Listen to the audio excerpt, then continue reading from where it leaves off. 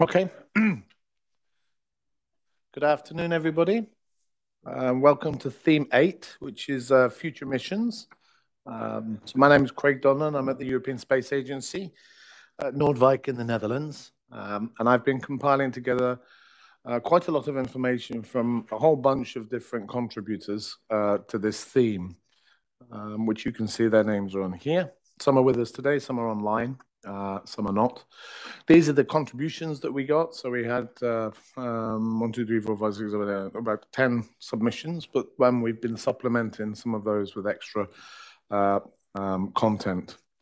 So the whole idea here is to have a look at what's happened, where we are today, and what's coming in the future. So just from the European Space Agency perspective, and thanks to Christine who's online, with this talk, she's put this together for us, which is nice, showing us the SAR images that we have, starting in the ERS-1, coming up to the modern era with Sentinel-1, and then in the future, Sentinel-1 Next Generation, C-band SARs.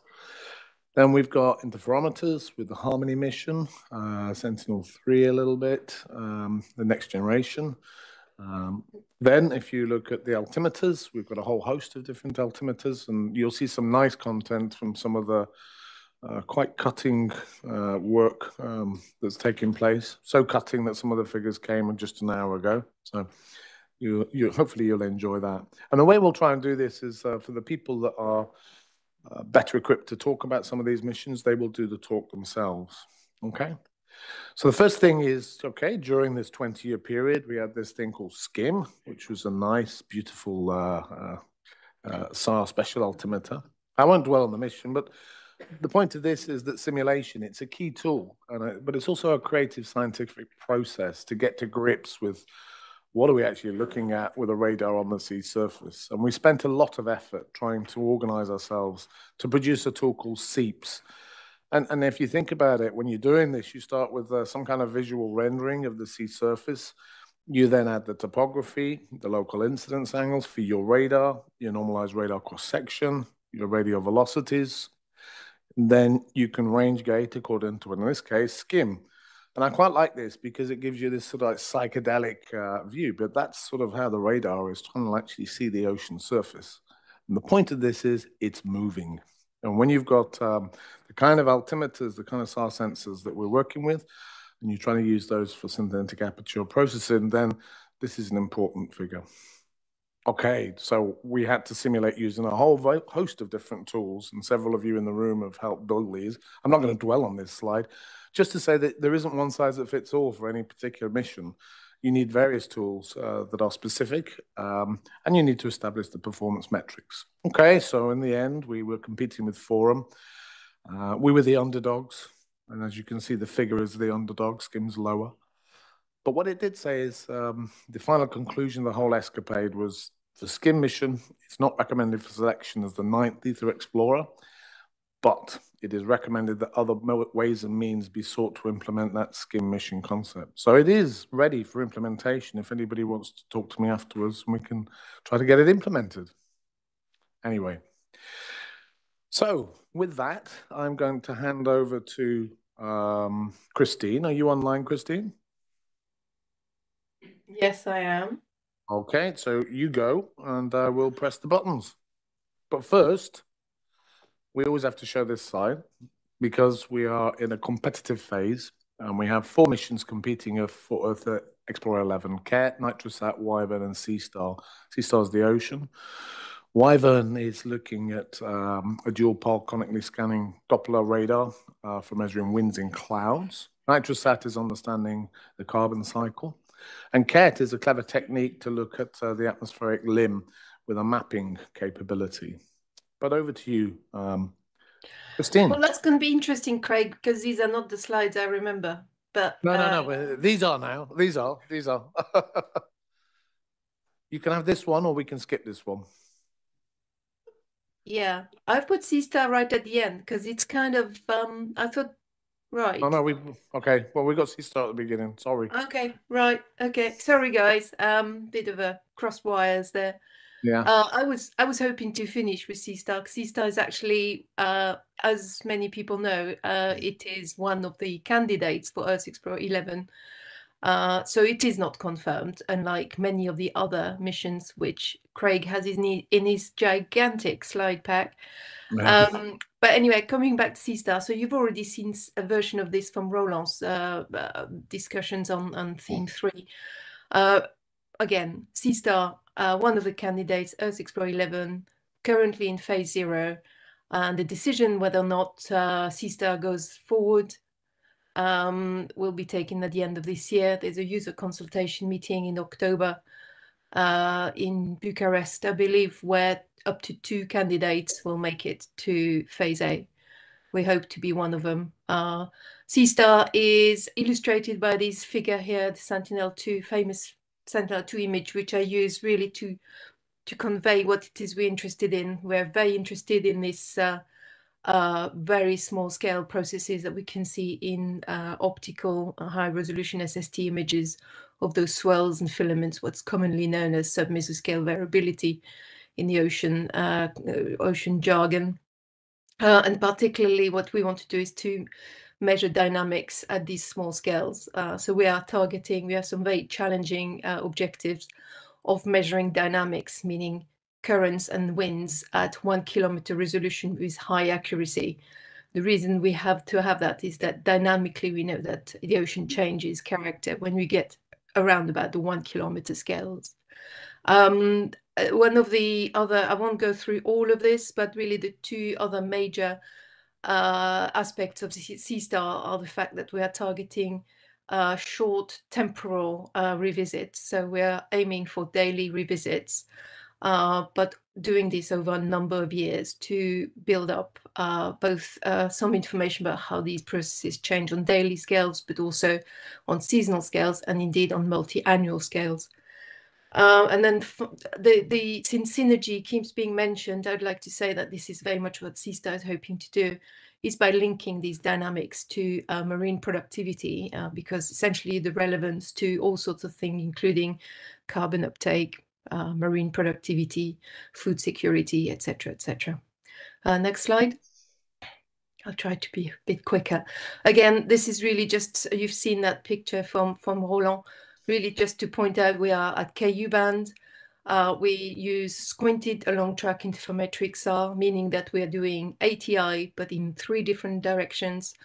Actually, we're doing ATI in 2 directions, forward and backward, to give us the means to measure vectors.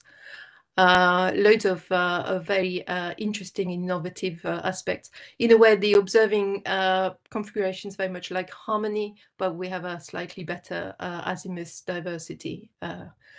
And we have all the benefits that comes from SAR, having an imager, having directional swell spectra, polarization capability that is subject to the Earth 11 coast cap, which is a big issue for us because this is a big system.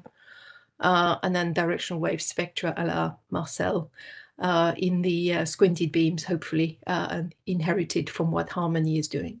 Next slide.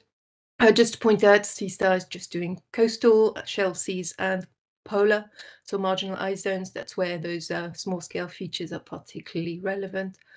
It's the first time we'll have these total current vectors, wind vectors, and directional wave spectra. These are absolutely essential if you want to look at Earth interactions. Unprecedented performance at 1 kilometer resolution, flexible temporal sampling to sample fast varying processes. I've already said that.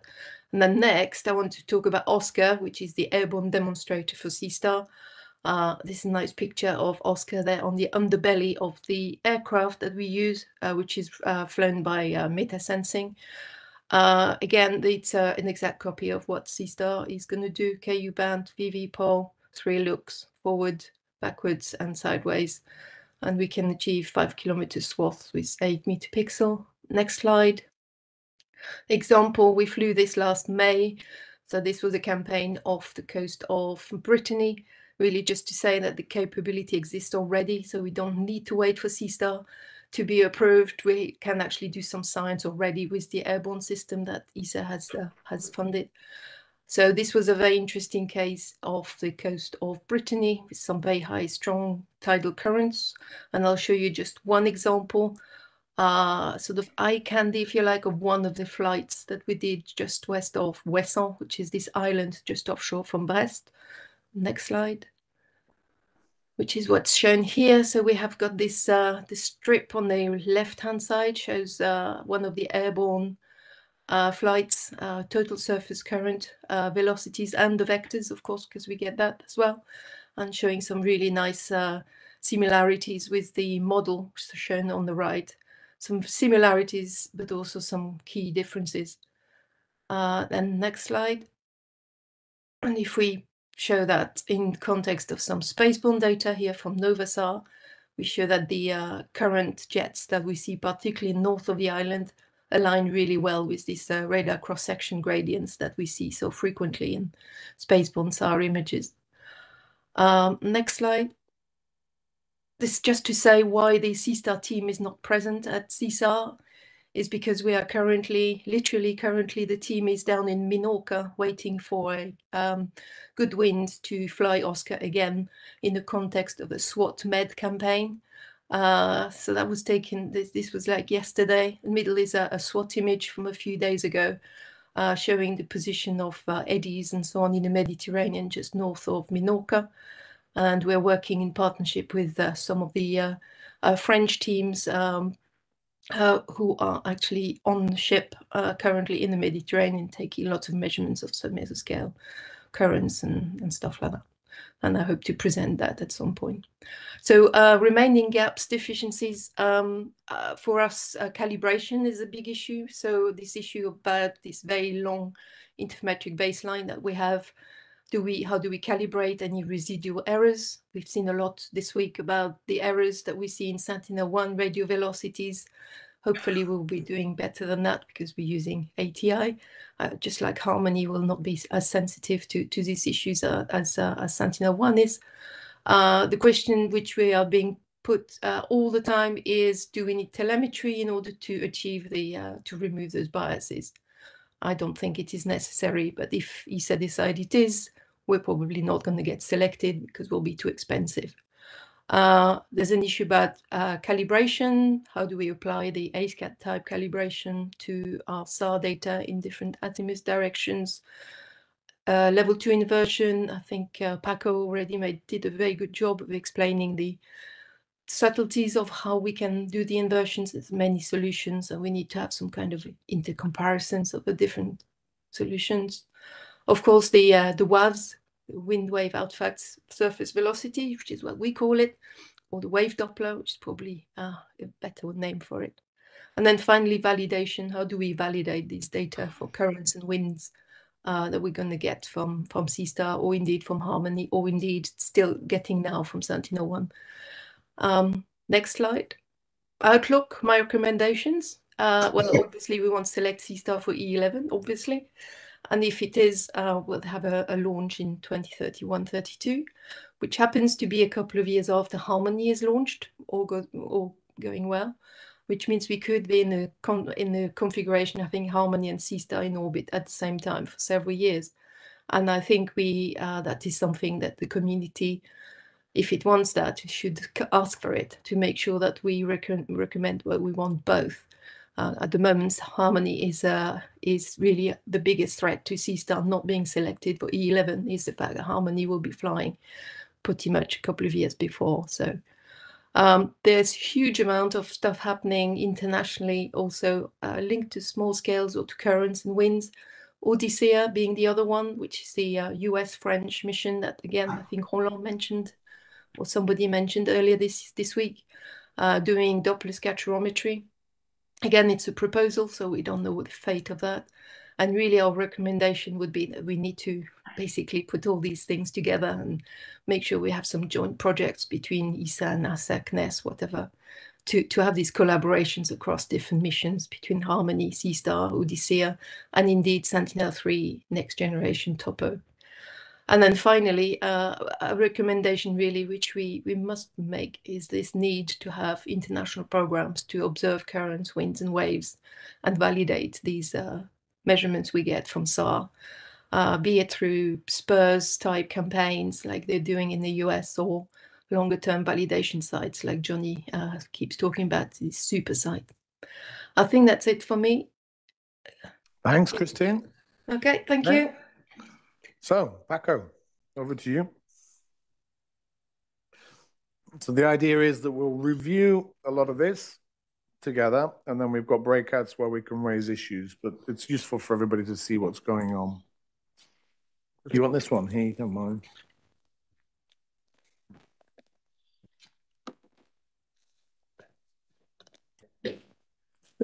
Thanks, Greg, and super nice, Christine. Yeah, quick. I agree with Christine. We need SeaSAR to fly a few years together with Harmony. That would be great. So Harmony in a nutshell. Now Harmony is a multi-domain mission because as you will see in a couple of slides, it flies and it depends on Sentinel-1, which means it flies most of the time. It will be acquiring over land, but it has objectives in all the domains. So we want to look at we wanted to resolve motion vectors over the oceans, as you know, to look at small scale processes in the atmosphere and in the open ocean. So we're really interested in everything that has to do with vertical fluxes, which are small scale turbulence in the atmosphere and small scale turbulence in the open ocean. So you know these things. We are also interested in extremes. Extremes is where I think Harmony will excel if you compare to SeaSAR. So I think SeaSAR will do something better. Harmony will be very good for extremes because it's C-band, so you can actually look through the clouds and through most of the rain. So it will be a very good machine for this. We will also look at the ice. And during part of the mission, we will fly in a cross-track interferometry configuration so that we can make time series of digital elevation models to monitor ice loss or maybe ice gain somewhere. I'm not covering it today, but we also have an experimental, we want to experimentally look at the wide swath altimetry with Harmony. And we actually are convinced that it will work quite well. Not as well as SWAT, but not as good as SWAT, but with a very large swath and actually quite good performance. And then over land, you don't care about land, but other people do care about land. We will be looking at motion vectors as well. So over land, we will be able to retrieve three-dimensional deformation. Right now, we can get two components of the motion. With Harmony, you can get the third component of the motion and then get the full. But anyway, this is SeaSAR, so I guess you don't care. I don't need to explain what we want to do, but this is what we want to do. So it's really process-oriented. So we are not aiming at covering the entire ocean and do something systematic. We really want to get snapshots that are representative of what's going on. So we all together, so that you actually can try to improve our understanding of processes, so that we can put this better understanding of processes in the models, so we at the end have a better model. So there's a bit the idea, tying into the digital twins. We have to all tie into the digital twins because that's where the money is, and also it's where the science is going towards. So that's what we want to do, help drive the development of the models by resolving the small-scale processes. Boring slide, but to advertise that we have a set of primary objectives on the ocean. In fact, the ocean is driving the design of the mission because the requirements that were difficult to meet were the ones relating to the ocean. And so we're looking at air-sea interactions, different aspects of air-sea interactions, and we want to look at marine atmosphere extremes, and that's important to have it so that we make sure that we acquire data over tropical storms and extratropical storms. And of course, we want to look at small-scale open ocean dynamics. That means small-scale relative ocean currents. And the refinement of the objectives is really relevant because you know it much better than I do. So you will do whatever you want to do with the data, but the capabilities will be there for you.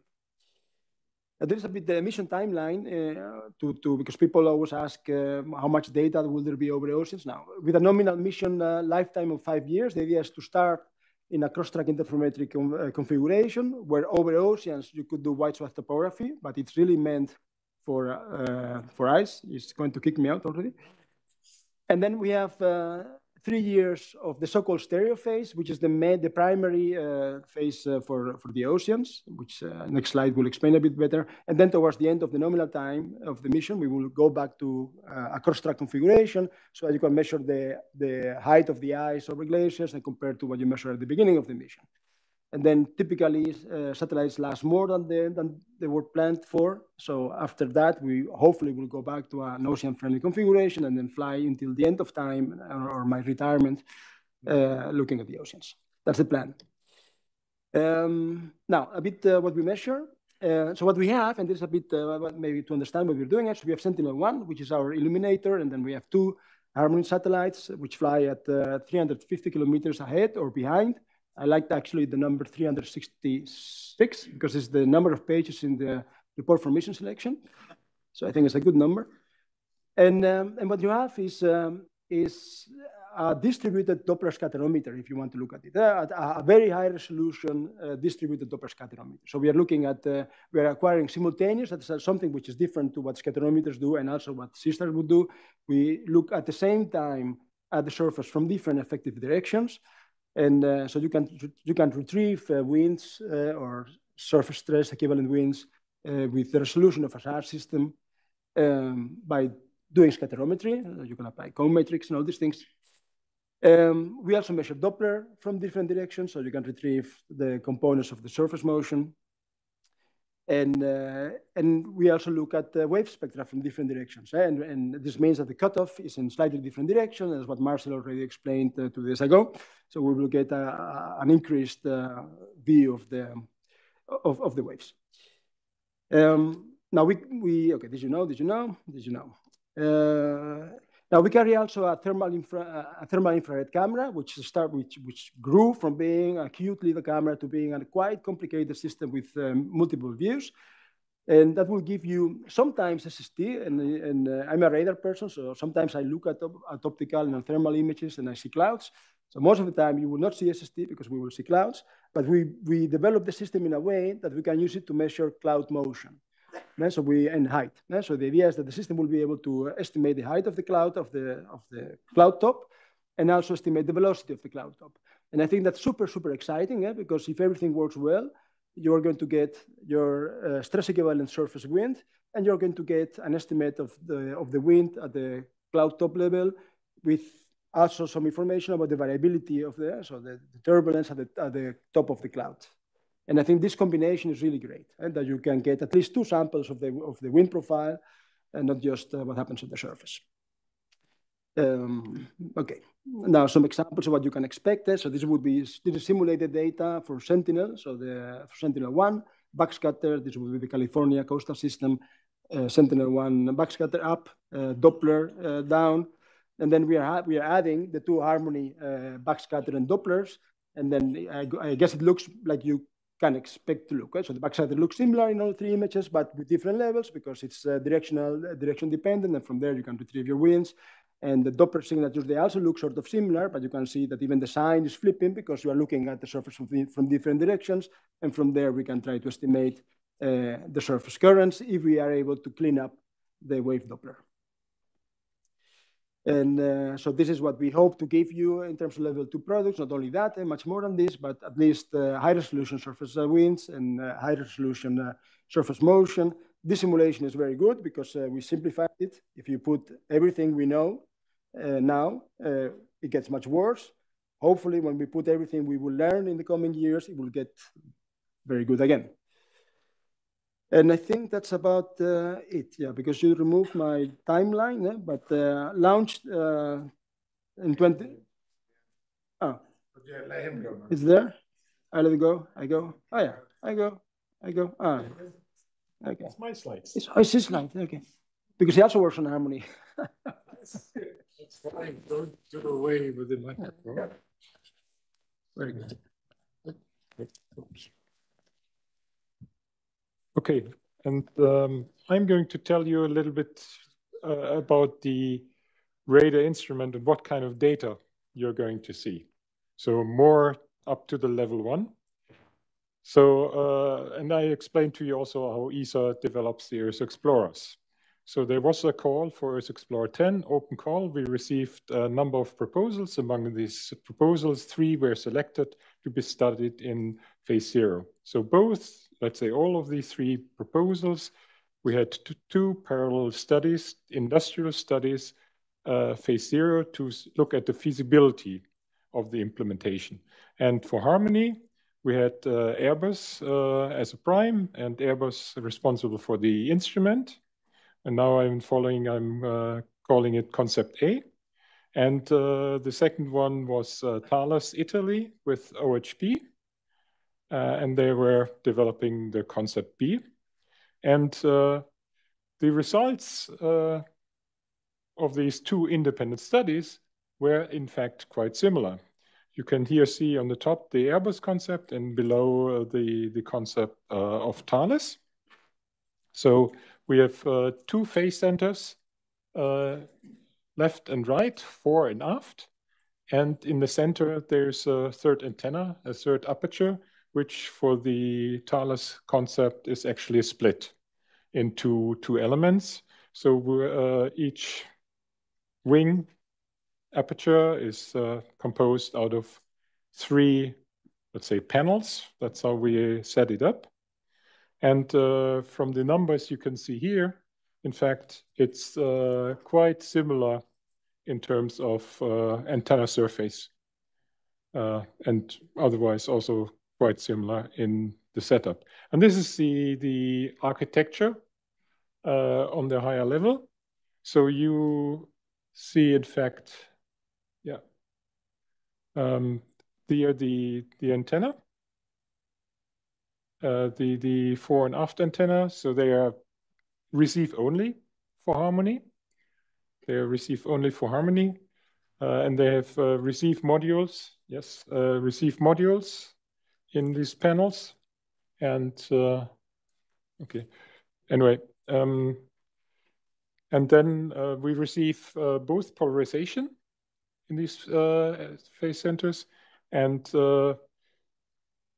we have, in the end, 6 signals being recorded from the 3 antennas. So 2 polarizations for each of these antennas. And we have also some internal calibration, so we can very finely calibrate, in particular, the phase of our antenna, also relative to each other. So, and then everything is recorded in the central electronic. So this is an antenna subsystem, and this is an electronic subsystem. So, and this is the level 1 performance we expect. So here, in particular, for the cross-track interferometry configuration, where the two fly together, there we can use all the antenna phase centers together, and then we get this noise equivalent sigma 0 sensitivity, which is beyond our requirement of minus 20 dB. And you see over the swaths, there's some variation due to the antenna pattern. So let's say for the third swaths, we get in the center much better. And the second parameter, which we, of course, are very much interested in at level 1, is the total ambiguity ratio. So how much ambiguity signal you're getting. And there we also meet the requirement of minus 17 dB. So for the ocean surface, we, in this case, look at the long track interferometry. So where we, let's say, make interferometry between the fore and the aft antenna. And of course, we there have reduced antenna surface. Therefore, also our sensitivity per, let's say, fore and aft antenna is reduced. But in the end, when we look at the surface velocity, we meet our performance requirement to be better than 0.2 meters. And so that's also, you see, in some cases, you tend to be much better in the center of the swath. Oops. Okay. Oh, you still have this one, yeah. Thanks. Right, okay, thank you. So Pierre Dubois, where are you? He's here, so you can just, we can just work through these pretty quickly. Some of the science challenges here. Do we have a microphone? We can just use here, yeah.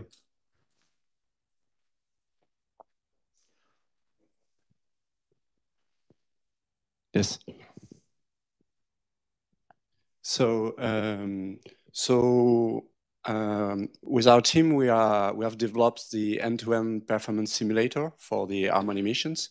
So the goal for those kind of simulators are to take into account as accurate as possible the ocean surface, the instrument, the acquisition chronograms, and specifics, all the specifics of the platform and the orbit, and to have a prototype processing chain, including the onboard processing, if it exists, L1 and L2 processing. So to achieve this challenge, we have different levels where we should put effort and make some progress. So the question for the surface is, what is the underlying physics that we have to consider in the modeled ocean surface? Because if you want something accurate, we are facing difficulties to make something efficient in a software point of view. And also, perhaps sometimes there are some parameters that are not important at the end with regard to the goal to estimate the performances of a mission. So the question we are asking ourselves at the beginning of the design of end-to-end simulator is, what are the parameters that we should consider in this simulation, and what correlation between them we have to consider? For example, should we put some effort to consider the currents and wind correlation so that our performances are correct or not? Also, we are using lots of models to describe the ocean, but it's better if we can use a data-driven or approach, and to use, for example, for Harmony. It would have been great that we could use some of the Sentinel-1 images to make simulations. So we face other problem because the separation scales that we are considering in simulation are not exactly the ones that are in the data. And so it's not trivial to use directly some results from Sentinel-1 to do that. We are using a mesh grid approach for the simulation. And again, I have to talk about the separation scale because this is software related and not geophysics related, and it's a problem when we have to use models that are also sometimes using separation scale. And a more general question are about the design and the use of end-to-end tools for every future missions. So I think that we have to think about what are the priorities in terms of what performance tool has to provide with regard to what is the development, the mission development phase. For example, at phase 0, perhaps we can relax on some of the accuracy on the instrument and focus more on what the physics is doing. And then on phase B, we can put some more effort to have a very reliable instrument modeling. The other question we should ask is, how do we make an efficient feedback loop between our implementation of the ATBDs provided by science teams and the result from the implementation, and eventually how do we change the ATBDs with the results we are obtaining with our simulator? And I want to emphasize that this kind of tools, they are not the solution to everything. It's good to measure the performance of a future mission, but there are lots of other tools that are better to do other things. For example, the scientific workbench, also the manufacturers of the satellites are making some simulations to show how their instrument will will perform. And so we have to think about the interdependency of the other tools at the beginning of the missions project. So those are some of the things we can talk about in the breakout, which is useful. So thanks. Just a last slide here, and I'll move on quickly. Marco, any particular emphasis here apart from launch in 2029? That's the main thing. And then there's all the work in between. So thanks, guys. Okay, we move on to a GeoSAR concept. Can I ask Fuyao to come down? Yeah. So we have a presentation here on the Beijing Institute of Technology. He's going to explain the GeoLeoSAR ATI concept. Yeah. Okay.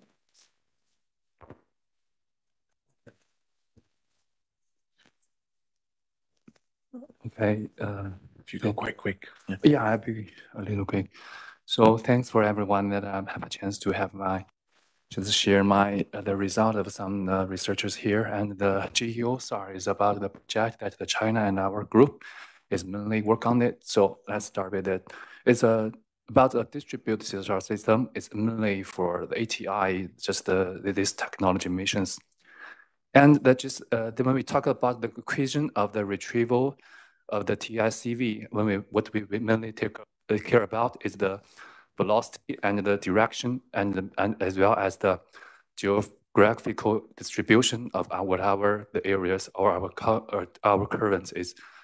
So I will take care of the two objectives.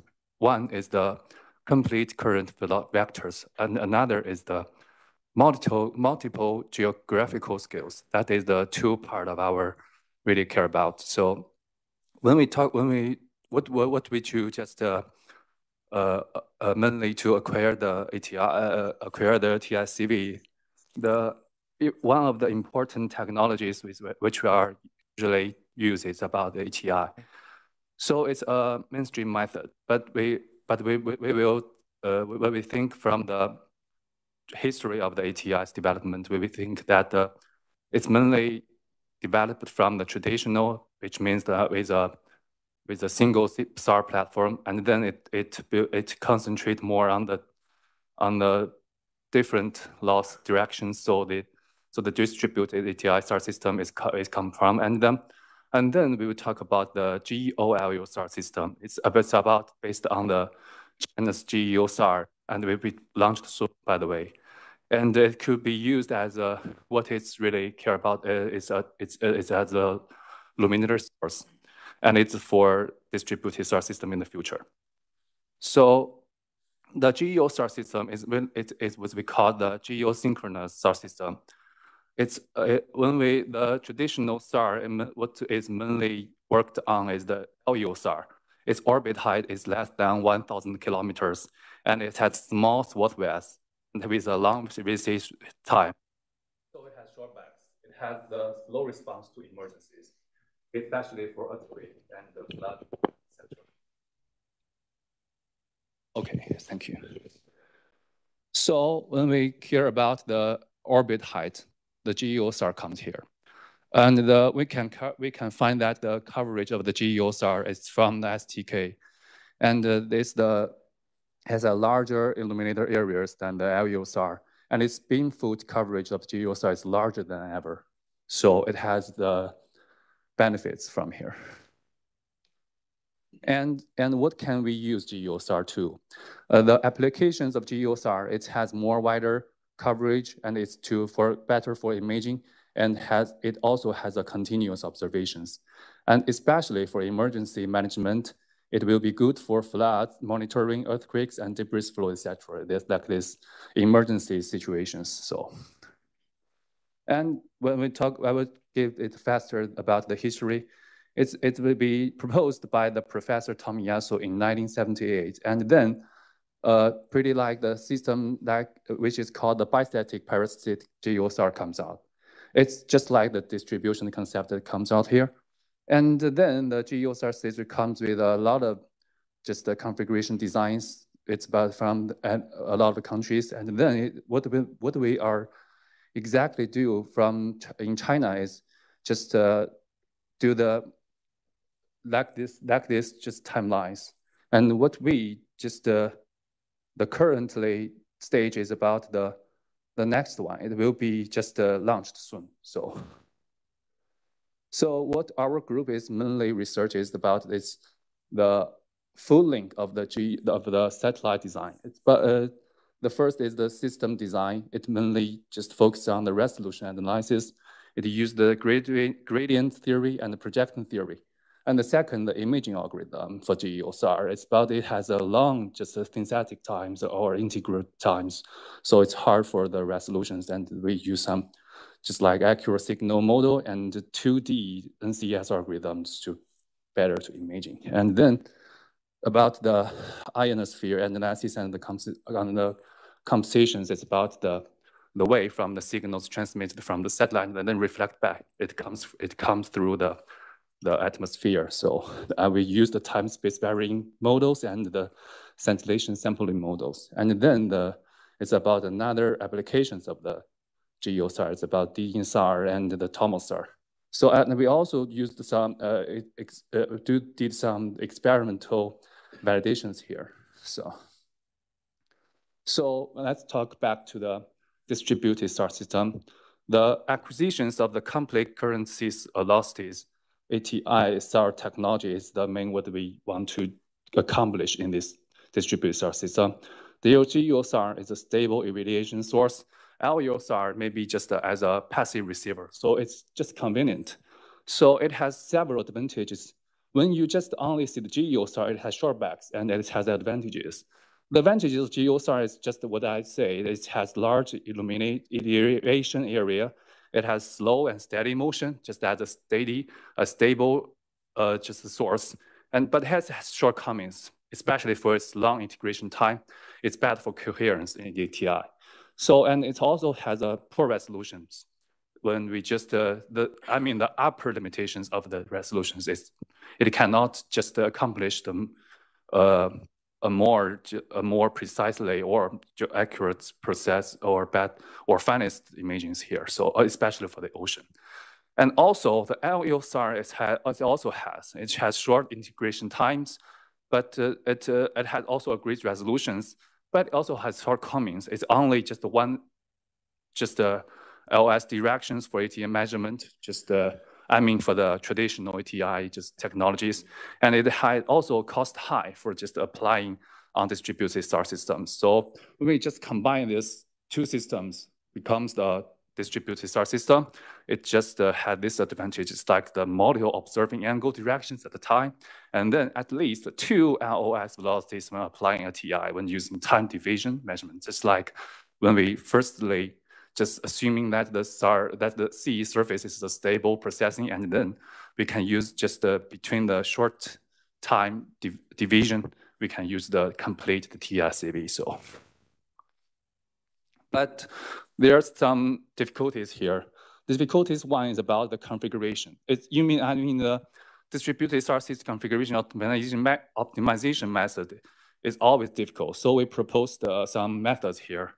It had difficulties in much degrees of the freedom and multiple target parameters and a large difference of geometry, just like what I listed in the table. It has several targets and several parameters, which is just waiting to be optimized. So we just translate these problems into the mathematical problem, and we built the mathematical modeling of it. So we use just the genetic algorithm, which named the NSGA3, just the algorithm to do this optimization. And the difficulty too is that the processing methods. It's different from the traditional ATI because it has another terminal which is just transmitting the signals, but it didn't receive, or just whether it received or not is to be decided. So the phase models have to be just rebuilt. And then we just do some researchers here for the bi-studies mode, especially in this mode, in the multi-view observations. So the ATI phase is proposed here. And then we did some simulations of that. the left is how we to do some optimizations here, but it's not. We didn't ask it for just more precisely, because if only once it attains the requirements that we need, they just think it is probable for our optimization work, and then we use just this configuration parameters to do some simulations of the sea surfaces to just try to do some LOS velocities retrieval. So it shows the not bad or just the pretty precisions of the LOS velocities. And then there's still some knowledge gaps and deficiencies here, especially for the the high precision two-dimensional TSCV. It still need to be studied, because that is not exactly the simultaneous acquired at a time. So how to acquire the TSCV at a time is still a problem. And then we just put up two concepts of here that is still to be decided. One is the using time division, that is method for ATI, and it can be just acquired for 2D loss measurement. And another way is to applying just a more passive value SAR system, because it's just like the solar terminal here, and it can provide more and longer time and chances that you can use. So and the last is the outlook and the recommendations. The first is the alternative concept for harmony. I think it's more like there are some similarities in just this distributed SAR system, these designs, and it's maybe just an alternative way for the ocean retrievals, and as well as other dynamic or static parameters to retrieve. And the others is about the GeoSAR, how to use it. I mean, it is going to be launched, it's for sure. So what we use the GeoSAR for in the future is still a question that we need to consider. So I think the stable iteration source distributions is one of its most distributions. One of its figures that we may just have to be used as potential tasks. So that's what we mainly to just use as a GeoSAR limiter. And then this is our groups, and I come from China, the Beijing Institute of Technology. So if you have other questions about the GeoSAR researchers here, you can just contact us. So that's finished. Thank you, sir. I'm nervous here. No, that's very good. Thank you very much. Thank you.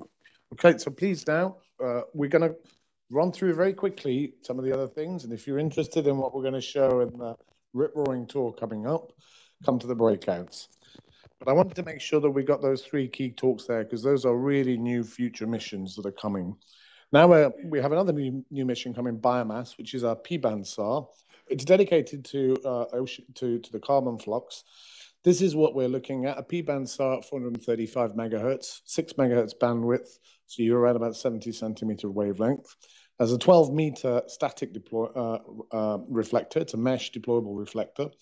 So it's quite a nice system. There's a picture of the mesh. It's currently integrated. We're in the validation and testing phase, and we're looking at a launch in Q3 2024. So it can do SAR polarimetry. They are planning to do polarimetric SAR interferometry and SAR tomography. I'm not going to dwell on this because it'll take a whole presentation, but we can talk about it in the breakouts. The coverage is here. The restrictions are based on the United States Space Objects Tracking Radar, but we have many areas where we can and will acquire. And as a best effort, there will be acquisitions for non-forested areas. And these are shown in yellow over the ocean, sea, and ice regions of interest. But there can be others. And if you have some recommendations, please come talk to us here. There are several of us in the room. Stand up and show your name. Yep, he's your man. So if you want something specific, then put your request in now, and we can put that into the map. Okay, so I'm not going to dwell on all this because we just want to have time. It's actually quite an interesting way that this mission has flown. So we acquire 3 simultaneous swaths, and then we roll the satellite to acquire the next set of swaths. We can go through this in great detail in the breakout. And over time, we build up a series of overlapping swaths during the different phases. But this gives you a better impression of how this whole thing is working. So it's quite different than the way we normally fly our spacecraft. Okay, so we're repositioning, acquiring data, and then we're revisiting. But the revisits are quite long, over 9 months in some cases. So the mission performance in terms of the total ambiguity ratio is at the top, and you can see the noise equivalent sigma normal sigma 0 at the bottom. So it's not the best for the ocean, but it will be useful, and we will have to have a look at what we see. Okay, so there will be open science, it's open software, open data. There is a mission algorithm and analysis platform where you'll be able to play with the data. And there is a GitHub repository with many of the algorithms already in. So there'll be a high operational duty cycle. It's about 50% so there's 50 minutes every 100 minutes. And short temporal coverage in some phases. So please talk to us and let us know where you want specific acquisitions. So I'm going to move on to Copernicus. This is our greatest and latest graphic that shows all of the different expansion missions. And here, we'll start quickly with looking at, okay, don't know why that, oh, there we go. It's got to catch up. Sentinel-6, the reason I'm showing you Sentinel-6, come on, computer. We have 2 Sentinel-6s, one's on orbit at the moment, and then the other one will be launched in 2025. Carries a SeaSAR nadir altimeter, and there's been a lot of nice work done recently with this. Your computer's breaking, Hero. I broke your computer. Oh, that's back. Okay. Go. Not doing anything. 5 megabyte image there. Okay. Anyway, when it finally comes back, we get the video. We don't need the video. Next. Broke it. I really. I still really did break it. Nothing's working. Now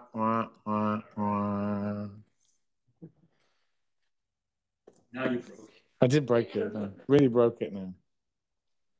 Anyway, we've been working with the SeaSAR altimeter, and in particular, the digital back end of the Sentinel-6 altimeter, in combination with its continuous burst mode, if you like. So it's continually acquiring data. We don't have any gaps in the data stream like we do from Sentinel-3. Gives us access to a new set of parameters that we haven't really explored before. It really is broken, isn't it? It's broken. Big time broken. It's like Sentinel-1B. No, Sentinel-1B is not broken.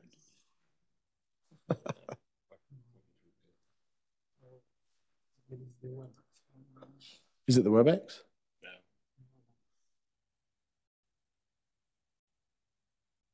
Oh. Yeah. No, it's going to take a while, but you just go on. How long is it going to take? I don't know. Oh dear. Let's find out. It's that broken.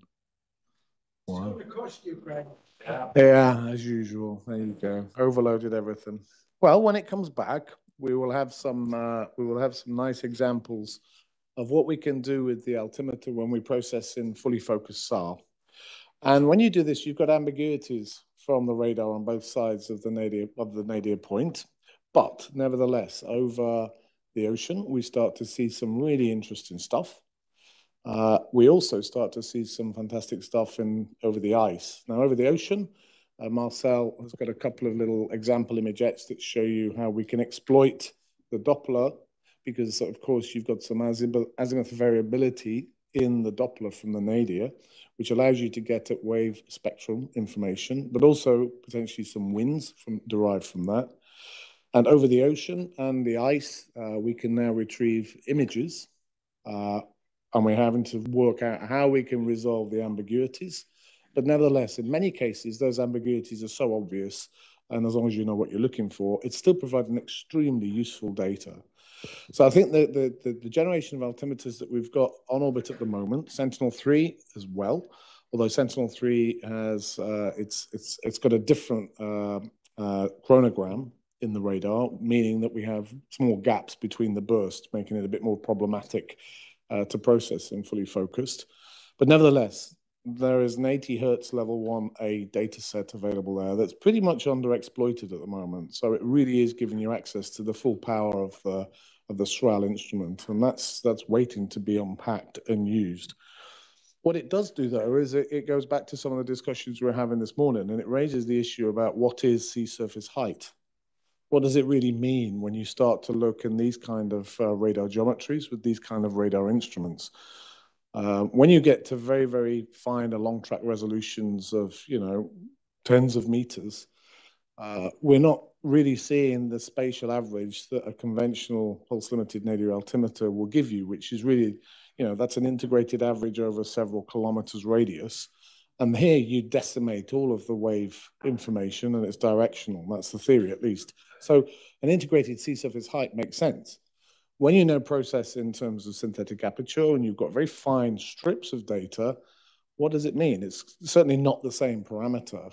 And depending on how the sea state is presenting itself to the actual altimeter, then you've got all sorts of issues there to do with biases. Well, I don't really use the word bias, but the way that you actually conceptually consider what the sea surface height actually is not the same. That's it. There we go. So we'll start with this one. This is a quick example of the first image that we processed using the nadir altimeter. This is a Sentinel-2B image from Ozore and Jevac. And here's the Sentinel-1 corresponding image, roughly about the same time. And this is the SAR image that was acquired here in the low resolution mode. But then when you actually click, hopefully this will work. Yes. So we can now retrieve quite a nice image. Now this is over land at the moment, but you can start to see some tantalizing views. And this got people thinking about how we can exploit things further. So you saw this yesterday, but now when you actually use the tail information in the radar, we can actually produce a fully focused SAR spectrum. Here are some more examples, but Marcel's also processed a little bit more because, of course, when you look at the different sublooks within the full aperture, your Doppler space is giving you azimuth diversity, which you can see projected in the lower plots here from the wave spectra there. So this is something that we can actually take a little bit further. And likewise, cross spectra between looks gives you access to a little bit of wave propagation direction, depending on where you're looking. So there's a lot more work that can be done with these kind of altimeters. Here's another example over an atoll. It's a Sentinel-2 image behind, very high resolution. You can see the ground track of Sentinel-6. This is what you can process in terms of an image. And you can see here now that the waves from this side of the swath have been folded back over because clearly there's no waves in the atoll area at all. So this is what I'm saying, that there's some interpretation issues to handle here. But once we get to learn how to do this, then I think we've got some really exciting data sets. With Sentinel-3, we have a similar capability, but we won't dwell too much. We've got 4 of those. We've got 2 to launch, and we're getting ready to do that now. At this point, I'll ask Fab to just come and explain what he did with the swells in the sea ice. There's a different example here.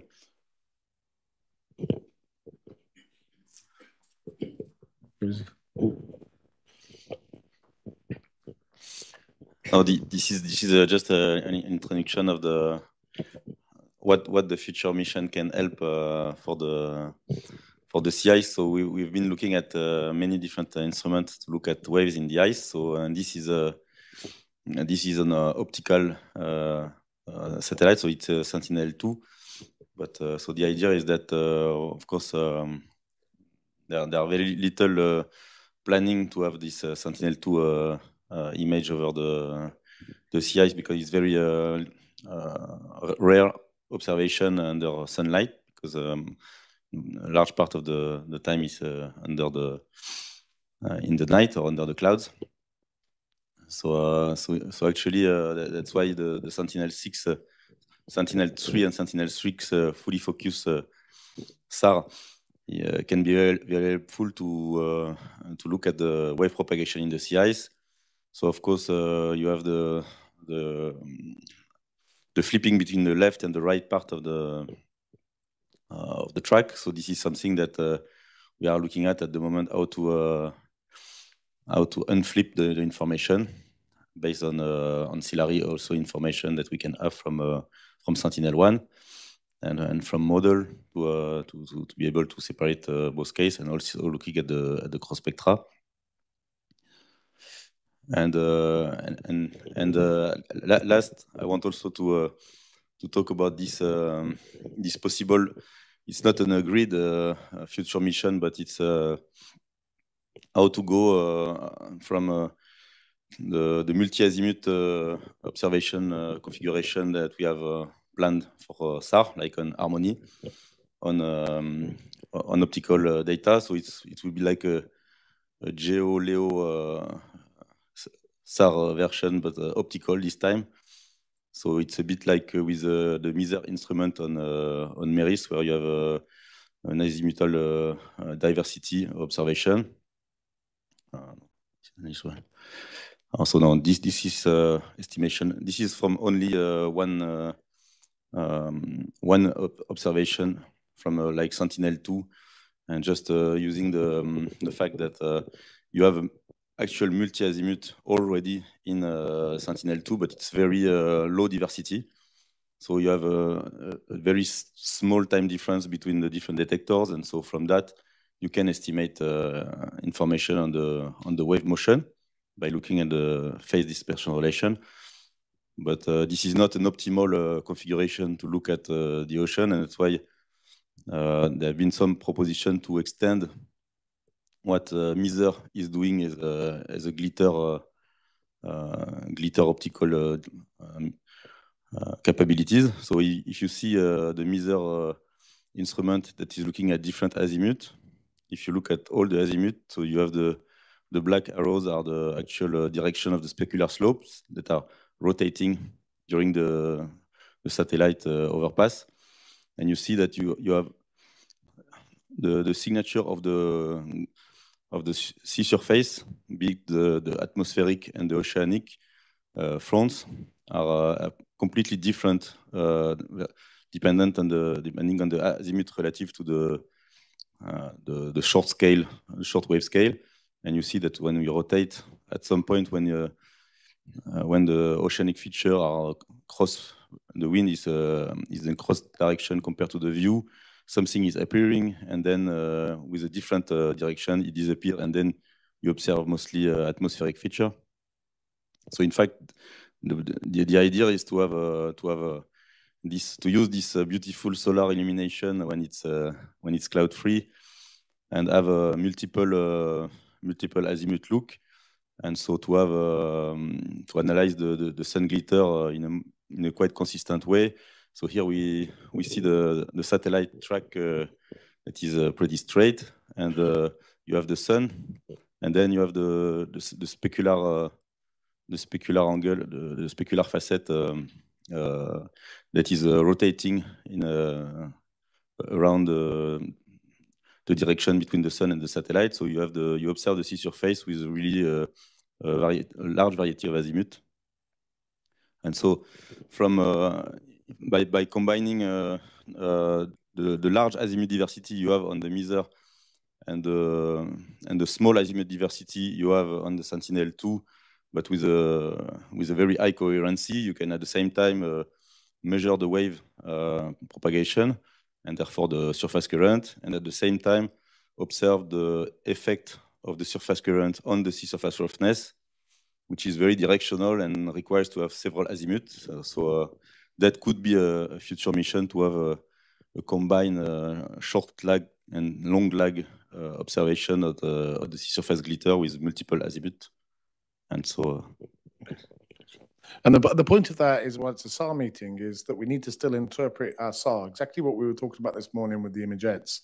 Here with the glitter, when we've got cloud-free conditions, we are seeing things in a very different way, but they're manifestations of the sea surface, which we can then use to aid our interpretation of the SAR.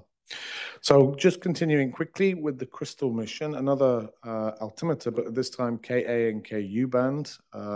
And these are both, there's a SAR altimeter. It's got a long heritage from several different instruments that we have in Europe. It's got coverage that extends right up to 89 degrees north, I think, which is one of the big benefits, and a very special orbit repeat similar to QuireSat, so that we can actually acquire as much data as possible to satisfy the user needs. The launch here will be in 2027-28, depending on how everything goes, towards the end of 27. This is the mode mask, a preliminary mode mask. We've got open burst, closed burst with SAR in, and then the SAR in closed burst over most of the ocean. But the point again of showing you this is that there's a lot of work that's been done, and I'll hand over to Albert here, looking at the fully focused SAR processing over sea ice, which is quite useful. Thanks, Craig. Yeah, so we are trying to understand the benefits of having, as you said at the very beginning, all the hierarchy from CryoSat-2 mainly, and then incorporating the open bars from Sentinel-6 and putting everything in place over sea ice. So we would have full benefits of sea ice. So this is a particular location, Thabasca Lake in Canada, where we will have collocated in space and time passes between Sentinel-6 and CryoSat-2. Yeah, so this is just an optical image with the Sentinel-6 track. And then you can identify at the bottom some leads. They are just labeled like that. And then if we look at the radagrams that we can get with Sentinel-6, so this is the conventional SAR processing that we are used to do, like SAR delay Doppler, and it's quite blurred, but then yeah, we can sort of identify big fixtures. Yeah, but then we have this folding, but as long as the features are clearly placed in one side or the other, we are able to retrieve pretty much and well what we want to detect thanks to the fully focus. So this is quite an advantage that we will get just with single antenna. If you now consider also time variability, so we would have also the availability to monitor melting season, all the different sea ice conditions that we would have with different thicknesses and also gaps. So we have here, when the sea ice starts breaking, all the different surfaces that we would be able to classify.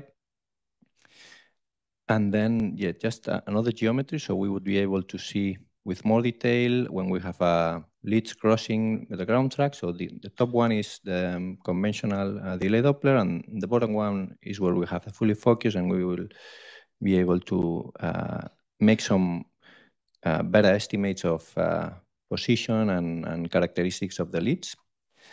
And also, if we incorporate now the second channel that will have or will allow us to do interferometry, we would see here in the bottom plot where we have the phase difference from the two antennas.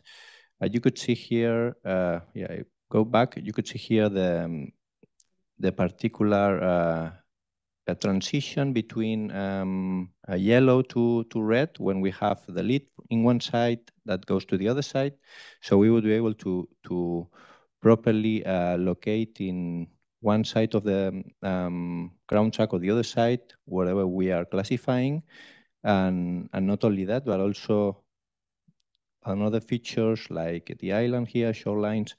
So this is quite fully exploration of both interferometry and fully focused. Now looking at yeah, open sea ice case, not just a lake. So we have leads, and we will be able to, let's say, make some feature classification as well. So this is more or less all what we can identify from the optical image, and we can also see several features on the radagram. So we have removed the leading edge here just to focus on the trailing edge, and we are able to have this classify, and we would be able to make some machine learning or incorporate new techniques or image processing just to better understand what we can extract from this image. So this is something that has come up in the past years thanks to work from Alejandro, and now all the groups are trying to build up some new algorithms to measure retrievals on these new data sets from altimetry. So we can measure sea ice percentage. And yeah, related with the iceberg, we would be able also to measure on a better way. So on left, on the middle of the image, you have unfocused retrievals that will be able just barely classify big icebergs. But then on the right side, you would see the benefits of the fully focused with a thinner resolution, and we could extract better characteristics. And just point out some points for the discussion. So it's been discussed now if we would need to mispoint a bit crystal in order to have sort of this ambiguity between left and right, as Cresat has this 0.1 roll mispointing, so it will help, or it will be beneficial for this ambiguity. Then related with the penetration of the Ka and the Ku, and there are some studies after the Mosaic expedition. We have also developed some simulations, and we are trying to make also theoretical assessment on how Ku is penetrating and what are the interfaces and what are we really measuring when we measuring the freeboard from Ku and Ka. And then just an open point is we are having priorities in this mission. So it's a cryosphere mission. We have sea ice and land ice, and we have interferometric there. And ocean and inland waters are just single channel, but they are close burst. And there is a duty data rate issue as well, but they have been, let's say, left over from the open burst and all these fully focused benefits. So it could be beneficial for ocean community and inland community to have also at least some acquisitions in open burst. Yeah, and yes. Okay, thanks, Albert. Okay, so Albert's here if you want to have a chat. Right, I'll race through the last parts now. Sentinel-1, probably don't really need to talk too much about this. You know Sentinel-1, but Sentinel-1 next generation is being developed right now. So here we want continuity and expansion of the services that rely on Sentinel-1, and we want new applications. So today the performance has to be equal or better than what we have in the first generation. We're going for a 3-day revisit globally, half a day in the Arctic for the sea ice, a resolution of less than 25 meters, noise equivalent sigma 0 of -26 dB, and then the full continuity in dual pol and quad pol capability. So we have different modes. We will be using the same orbit as the first generation with Roselle, and Roselle will be built in concert with Sentinel-1 and the next generation. So summary, I'm not going to read this. You can look at this yourselves afterwards, but the main performance requirements are here. But of course, the next generation imaging is likely to come from the lower noise equivalent sigma 0. And this will give us a lot better capability to map and characterize the weak scatterers. So you can see here the standard 8 looks, the Sentinel-1 soil moisture, and the intermetric wide swath at 4 loops. Okay, so where we are at the moment, we are in the phase AB1. It's been done 2021 to 2023. The preliminary requirements review will conclude later this year, and then we'll be putting out the ITT for the development in the latter part of this year, with a launch expected in 2032. So it's a while off, but that time will go very quickly, I can assure you. In terms of Roselle, this is the L-band mission. It's operational monitoring of even high resolution for sea ice and snow water equivalent, maritime monitoring, and oil spill and vessel detection. And really, Roselle is filling the gap a little bit and maintaining continuity with the Sentinel-1s. Now, as you know, We expect, hopefully, to get the Sentinel-1C up as soon as we've resolved some issues with our launchers, but that's all playing out quite well at the moment. Harmony will be launched at the same time, all being well, so we will be in good shape to have Roselle, the Sentinel-1 next gen, with Harmony and Sentinel-1D and C. So it's a 2-satellite constellation with options that are still being under study. We'll have global land, excluding Antarctica and the Arctic. We've got a revisit with 2 satellites, 6 days for the global, 3 days in Europe, and 1 day repeat in the Arctic. We've got 85 megahertz bandwidth allowed by the ITU, and dual pole and quad pole modes with a wave mode capability. So it's quite a formidable companion to work with Sentinel-1. Geohazards, land use, soil moisture, maritime, and marine monitoring and cryosphere and Arctic, all supporting the Copernicus services. Just an example here, looking at the C-band HH from RadarSat-2 together with the ALOS-2 L-band and HV. So we're going to have some complementary information here, and it's going to be quite nice to work with all of these different data. Same for seasonal snow and land ice. We hope to be getting enhanced ice velocity retrievals and new seasonal snow for modeling. Okay, so I'm not going to dwell on these. You can look at these afterwards. Status, as I say, we're in the middle of everything, so it's coming. So in terms of the current Sentinel-1 mission, there is a Sentinel-1 quality working group which will restart soon. So this will be in September and focus on the level 2 users, which includes you. And we're looking for feedback on Sentinel-1 level 1 and 2 products. And this will also be a forum to start discussing level 2 Roselle products to be generated potentially by us. And Marielle's in here. Put your hand up, Marielle. Talk to Marielle. She will help you if you want to join and get involved with that group. Okay. We have now just a short review because it was new missions, and while we didn't have an abstract, that felt wrong after the discussions we had this morning not to include NISAR. NISAR. Oh, God, I had 50% chance of getting it right then. My statistics are against me. Oh, yeah. This one's better. Oh, okay. This one doesn't work. Okay. Are my slides after yours? I'll just go directly. Yeah. Just go ahead. Okay. So NISAR is a collaboration between NASA and the Indian Space Research Organization. We're going to launch in January 2024. The picture at the bottom right is a couple of years old now. It shows the size of the reflector, a 12-meter diameter reflector.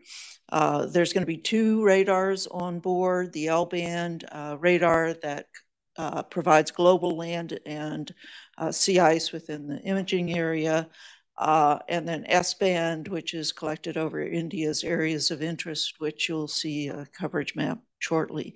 12-day repeat and products delivered within about 24 hours is the goal, and 5 hours for disaster response. And all of the data will be free and open and hosted at the ASF DAC. So as far as requirements, there are requirements for cryosphere, for the ecosystems, and for solid earth deformation.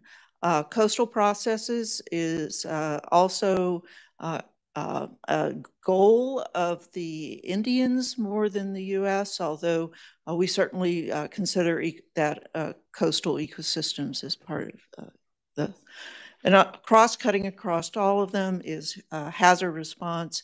We do have a requirement for hazard response, which involves retasking the instrument for ocean observations that are not in the normal plan, and rapid processing for anything on land because it's going to already be acquired. Let's see, instrument characteristics. I'll leave this slide, will be there. Main thing is that almost all of the data, global land data, will be collected in dual pole, and it'll have a 6 a.m. and 6 p.m. orbit.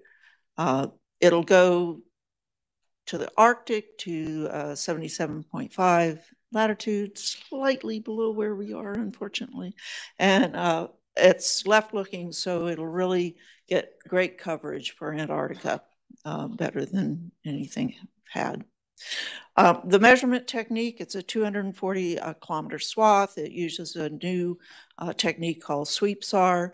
On transmit, you illuminate the entire swath, and on receive, you steer the beams so that you follow the echoes that are coming back. And that means that echoes from different pulses will be interleaved on receive, and so there will be onboard processing that puts those all back together. And so all of that onboard processing is not reversible, so there will be a lot of calibration and work on that algorithm. So there's a lot of CalVal.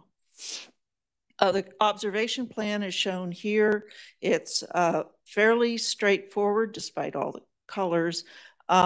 The North America and US territories are collected in 40 megahertz dual pole mode with small areas of quad pole mode that are used for ecosystem studies. The background land globally is collected in 20 megahertz mode. So, you know, we're talking about 12, roughly 10 meter spatial resolution, 12 meter versus 6 meter in North America.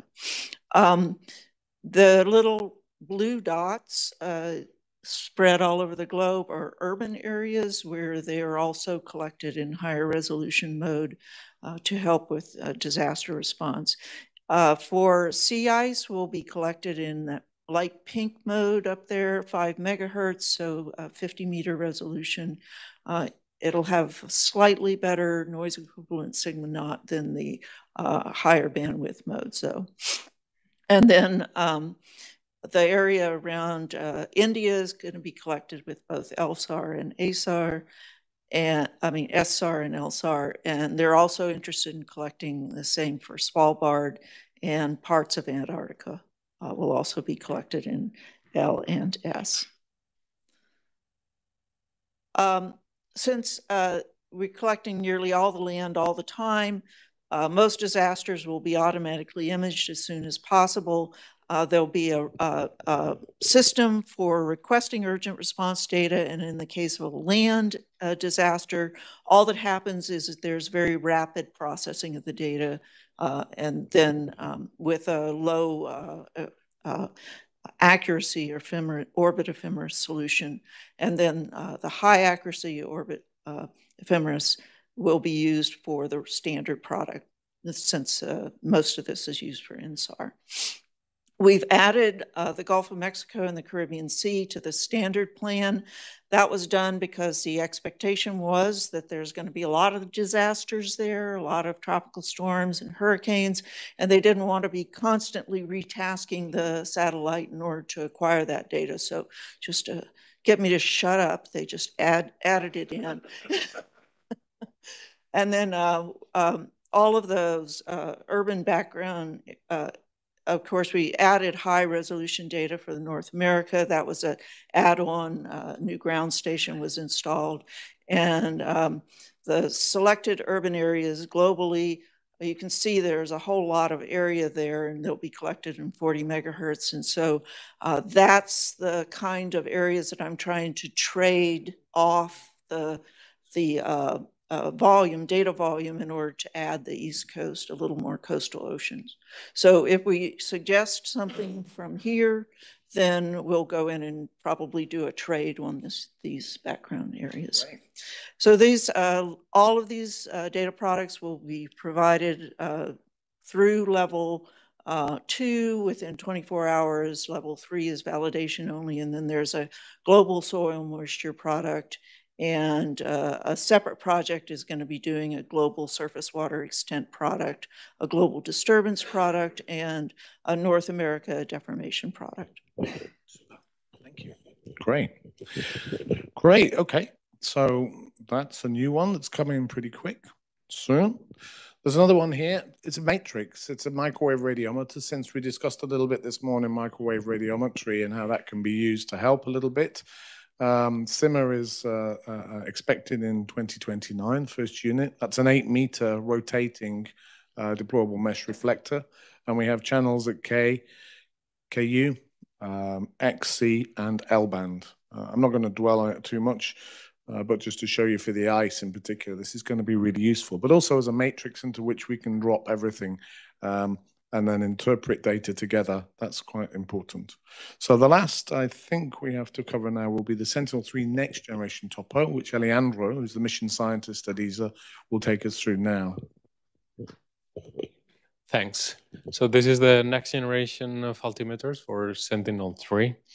And here we will be targeting the usual altimetric parameters, so wind, waves, sea surface height, sea level rise, sea ice and ice sheets, to name a few, but also inland waters. And you can see here, this is a cartoon of how little open water of rivers and lakes represent in relationship to the whole Earth and on the available water in the planet, but still is like a key element for human well-being and even survival. So this is considered now as a primary objective for the mission.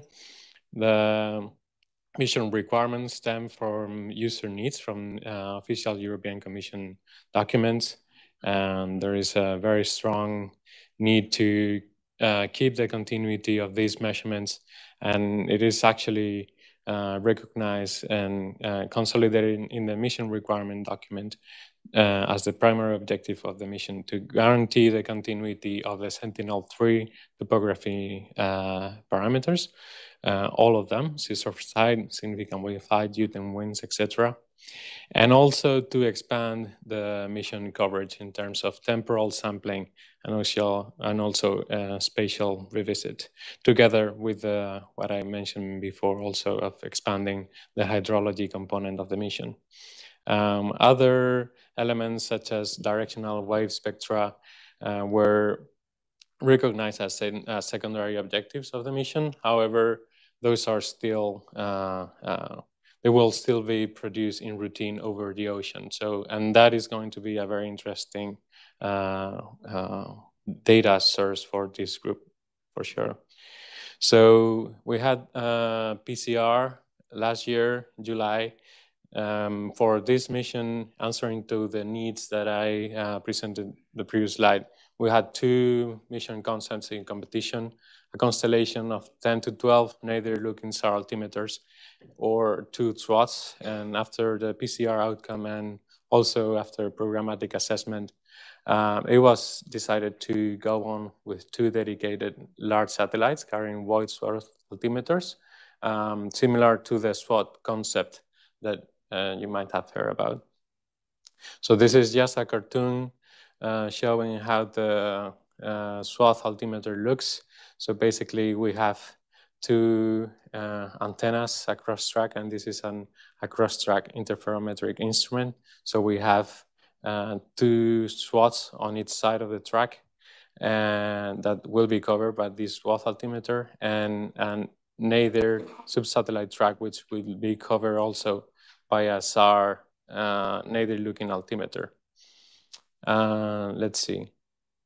We have 2 main operation modes of this instrument: a low resolution for open ocean and land ice, which will give you a resolution in azimuth of 250 meters, and a high resolution mode that will be around 35-meter resolution along track.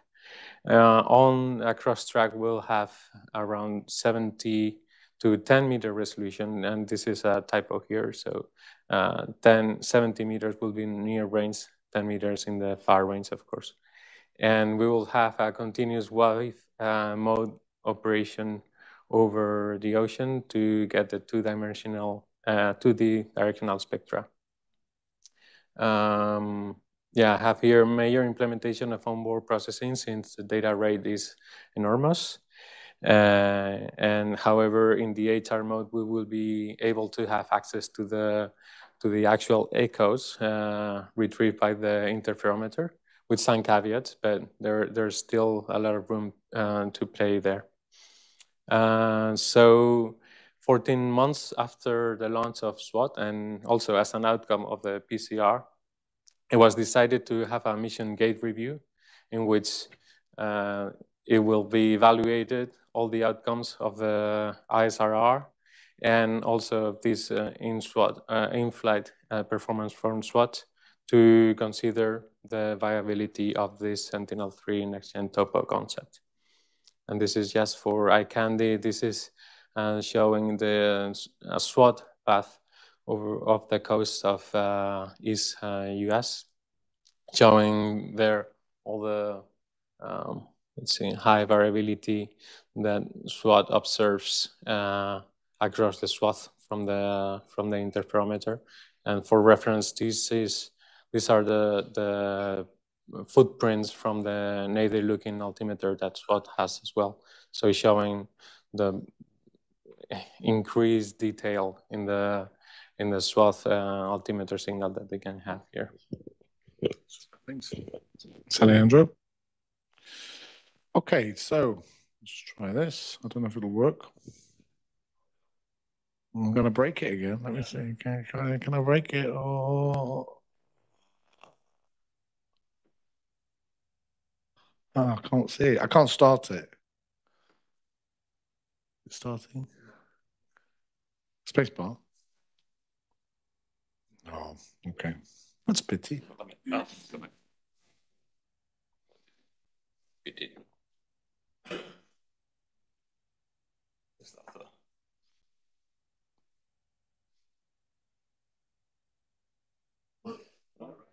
Oh. Yes. Yay. Nay.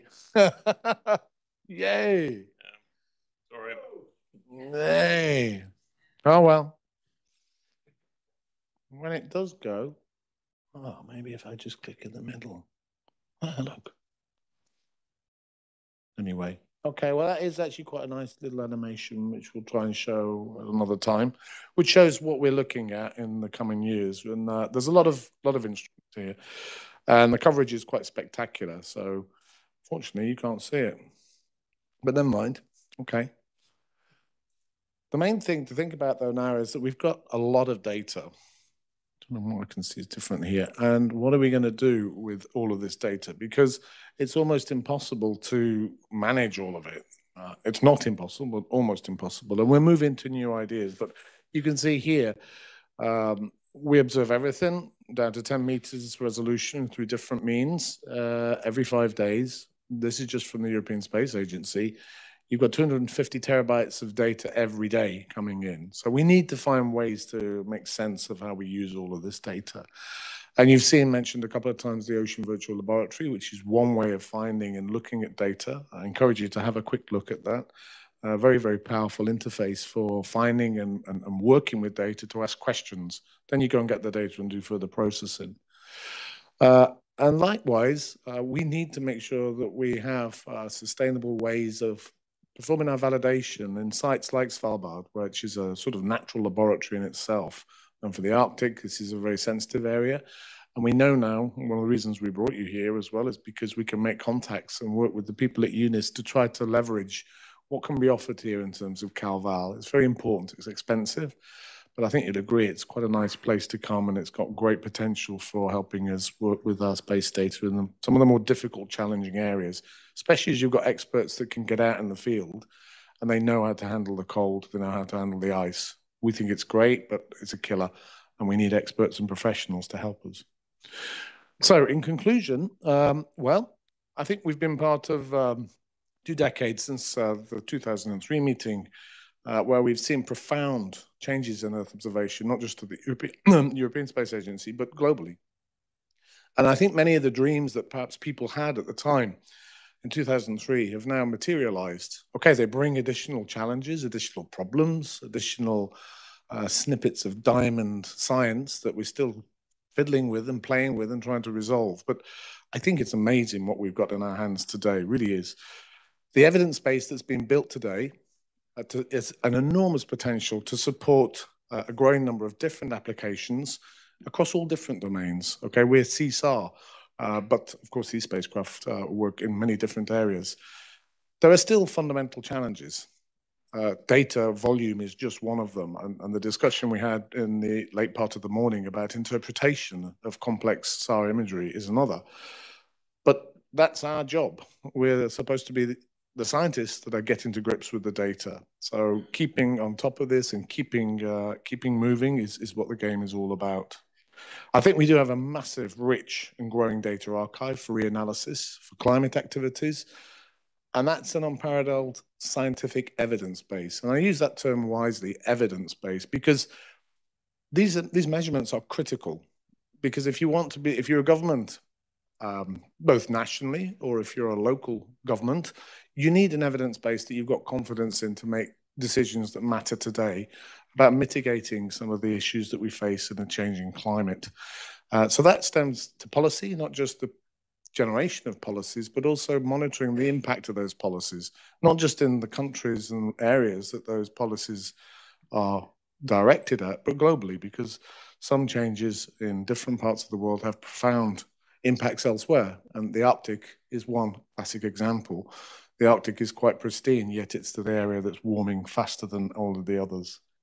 So I would say bring on the next decade, and let's see if we can make sense of all the other things that are coming together with what we have in our hand today.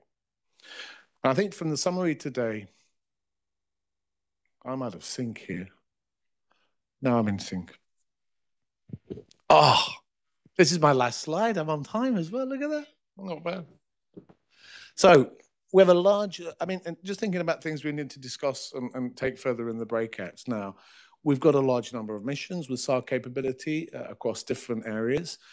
Okay, fine. We've got now a diversification of technologies. We've got XC, P, L, K, KU, S-band. S-band should be there as well. We've got new techniques, new polarimetric capabilities. We've got the harmonies, the GeoSAR. We've got some exciting things coming. This is all relevant to an emerging focus on air-sea interaction. The air-sea interaction is fundamental to understand our climate. After all, the ocean is 74% of the planet. This is where, this is our climate flywheel. So that's nice to see. And of course, we see the surface manifestations of all of those processes, and particularly with the radars, very sensitive to both the atmosphere and the ocean parameters. So for me, that's what I love. Interpretation of some of that complex imagery is just fantastic because you're thinking process, but explaining that process and linking what we see at the surface to the deeper ocean and to the upper atmosphere is really, really difficult. So it's great to see the approaches in Harmony. It's great to see the approaches in SeaSAR. We've got NISAR coming, plus the altimeters, plus Roselle, plus the continuation of Sentinel-1. So we have a lot of data. We know that working with some of this data is very challenging. And one of the recommendations we'd like to put forward, at least to start the discussion, is for some of the more complex radar data and other data, it'd be nice to have some Jupyter notebooks that just open the data and plot a simple plot on the screen. So and then a little bit of a comment field in the middle, put your code here so you can do something. But we're all writing the same interfaces to open a data set and get it up on your computer to work with it. It would be really nice for agencies now, and we have to think about that, the European Space Agency, to be able to provide very simple tools to get you into the data quickly. And I think the Jupyter Notebooks has been shown to be a very easy way to work. Christine raised an issue here about orbits. Maybe this is Christine. No? Mostly sun-synchronous, 6 a.m., 6 p.m. What about diurnal processes? How do we handle those? So GeoSAR, maybe that's one way to do it, but it needs thinking about, and maybe that isn't possible. But we miss a lot of the diurnal processes, and we know that matters. We can see that in the optical imagery that we acquire from geostationary orbit. It's a little bit more tricky sometimes to find it in some data sets, the altimeter, contrary to what I would have thought as a scientist intuitively. But we do have trouble at the moment trying to establish that for particular orbit changes. And how can we improve the engagement with the broader geoscience and modeling communities? We always talk about data assimilation, yet a lot of radar data is not necessarily assimilated. There's not the right form for people yet. So we need to think a bit about that. How can we actually leverage what we have in the way that makes it easy for the modeling community to take full advantage of the data. And of course, one way to move some of that thing on is large international science-driven multi-sensor projects. Paco was talking last night about, he'd like to have spar buoys in the ocean to look at high-resolution air-sea interaction as part of Harmony. Well, I think most people in this room would be saying, hey, man, I want to be part of that as well. So there are real needs and there's a real opportunity to make something happen here. It's our community. Don't worry about the money. It will come as long as there's a good enough proposal on the ground to make it happen. So that's something to really consider. There's a good opportunity at SeaSAR.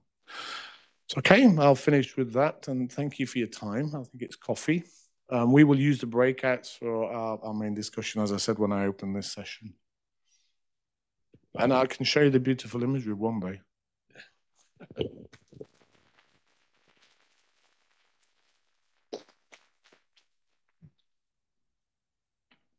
Thank you, Craig. You did leave me with the broken computer again. No, it works.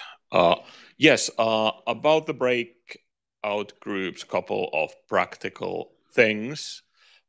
Do people know which breakout group they are going to attend? Or are there still people going, I'm not really sure, torn?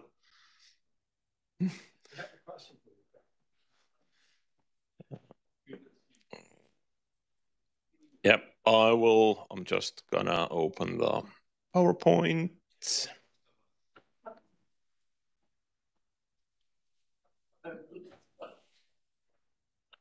There we go. So today, all of the 8 groups are going to be at UNIS. So in this building, you do not need to leave the building to get into your breakout rooms. So Mösalen is this one, where we're sitting right now. The wave retrieval group will be here. Sea Ice is in Kappvik, is one of the classrooms. When you start walking towards the main entrance, it will be on your left-hand side. Operations room is you pause the reception and go further. If you're in the ops room, find some of the locals to show you it's not trivial to find it. One Koilen and one Mayan rooms are small meeting rooms on the 2nd and 3rd floor of this building. Same thing, when we are done with coffee, have one of the locals to escort you there. Kat can show you where they are. Festingen is very close. It's by the closest toilet here. So you just go out this room, it's on your left. Kapschulz, once again, a cup room on your way when you walk towards the entrance, and the Nonsense Center office on 3rd floor, impossible to find unless you have a local guide. So, yeah, there are, with 2 exceptions, there are WebEx meetings set up. The way they should work is you walk into the room and you say, okay, WebEx start meeting. If it doesn't, we'll come and check up on you anyway to see that everything works. The links to the meetings have been sent out.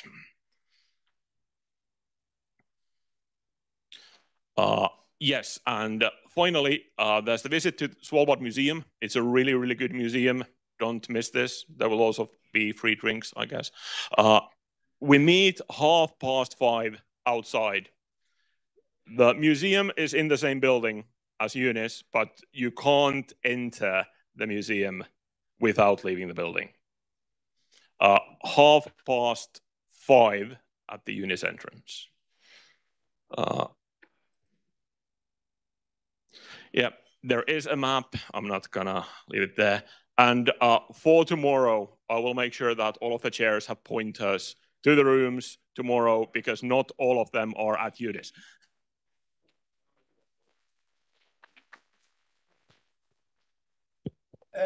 Don't leave yet. There is one key thing that you should know all bring with you for the panels, and those that even may not be able to follow all the panel and the closing session on Saturday. And that's a timeline towards when the white papers are completed. Not in draft form, but in final form. And I did say at the beginning on Tuesday that I think that what we have at our hands here and what we can deliver will be highly interesting for the European Space Agency and probably for several other space agencies as well. But one reason for why we have a bit of a target of the European Space Agency is that they are going to create the next strategy document in May 2024. So if we want to have some serious influence on that strategy document, it means that we have to have our complete white papers done well in time. That doesn't mean 31st of April 2024. It means, in fact, by the end of this year. White papers completed in December 2023. That is the target. And each of the co-chairs need now to take this message with them to the panels and to backtrack that timeline as to today and how you are going to manage to get this one evolving into a final, complete and edited white paper by December 23. And I shall also set up a list of internal reviewers, because we are not going to just make these without having some kind of internal checking on them. So there will be a bunch of reviewers also that is going to look at the white papers, just to make sure that they are slick and clean and doesn't include any sillies. So that's this message. And as a result of that, since we are so good with you on this, you are going to now have an extra 30 minutes of time on Saturday morning. We do not start until 9 o'clock. So the bus from Nybyen leaves at 8:45. So that's the thanks for what you are doing to us, and this is what we therefore give back to you. Okay, did I forget anything, Kat?